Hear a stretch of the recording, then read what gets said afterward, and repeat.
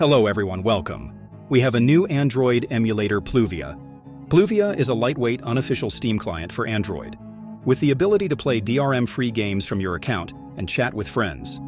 Note, this project is not affiliated, endorsed, sponsored, or developed by Valve Corporation. Do not report any bugs found in this project to them. Steam is a trademark of the Valve Corporation. Pluvia has many features such as view, download, and play games, Steam Cloud integration for your cloud saves, allowing you to resume where you left off, manage and chat with your friends. Due to technical limitations, some games may not work correctly or at all, such as DRM games. Some features are still in development and may not be working. See the wiki for more information. The version 1.0 is now released.